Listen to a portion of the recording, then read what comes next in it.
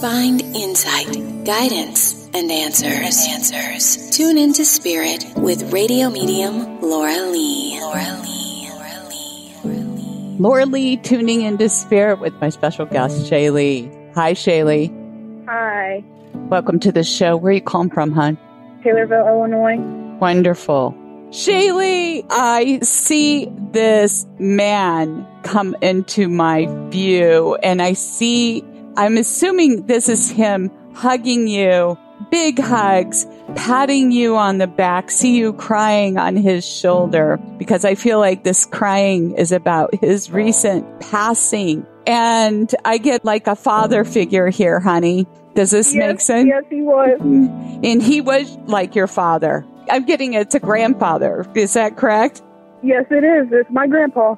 Oh, yeah. Yes, he passed away in January this year. We were very close. He was always in my life. Always giving you hugs. Always giving you hugs. And he had no problem saying, I love you. Yeah, I've actually had 2 or 3 dreams of him, and he's always giving me a hug. Is he? Wonderful. You know those are visitations, right?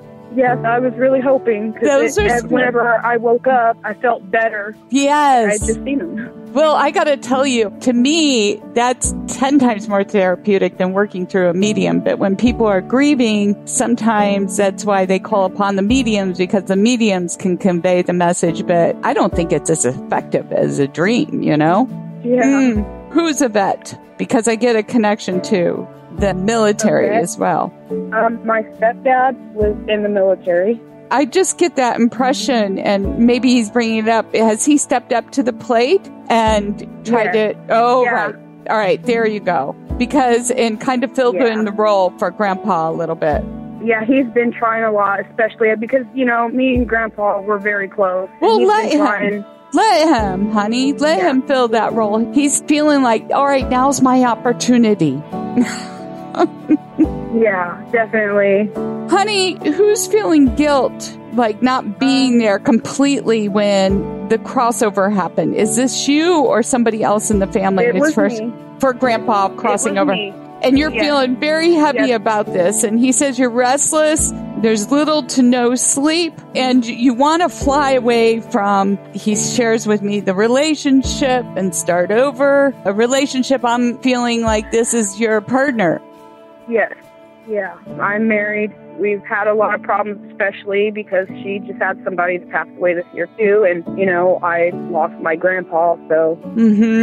It's normal. Yeah. You guys stop being so hard on yourselves. Okay. I mean, it just is, all right? So it's typical what grief does to us, okay? And he shows me closing a hatchback in the back of a pickup truck, you know, like a flatbed, closing the door. Is this his or yours? It was my grandpa's truck, but he had Parkinson's really bad, and he suffered the last 2 years of his life, and he wasn't able to drive. And he had, like, seizures and stuff, too. But it's not working right now. But, yeah, we still have it. You have it. All right. Because he's showing this to me. And he says that you need to use it and do the work. I need to use it. Yes. And you need to fix it. So, because it's going to help you do some work on a house. All right. It's going to help us do some work on a house. Okay. There's also something there about that it's not only you two that are keeping separate, but there's some people who are really influencing your relationship as well, not liking your partner. And is this because, forgive me, honey, for saying it, something to do about same-sex marriage? I believe that it has something to do with that. They are impressing their beliefs on you guys. So you just hold tight. You can make it through. So just breathe. Okay. Okay, awesome. Now let me see here. Oh, one last thing. Is there a relationship to baseball in this grandfather and another son? Does this make sense? Yes, but it's actually football. My grandpa collected Chicago Bears stuff, and in my son's room, he has Chicago Bear themed stuff. Like, we got a lot of Chicago Bear stuff. Okay, now that might be the case, but he shows me the baseball, throwing the little ball to the sun and hitting with a bat. So maybe it will switch for your son. Okay. So that's really interesting. He might be into sports, but I get that impression. So you said the Bears, right? But is there any correlation to the Cubs as well? Yeah. Like a Cubs hat. He's showing that. All right. Just hold on to that.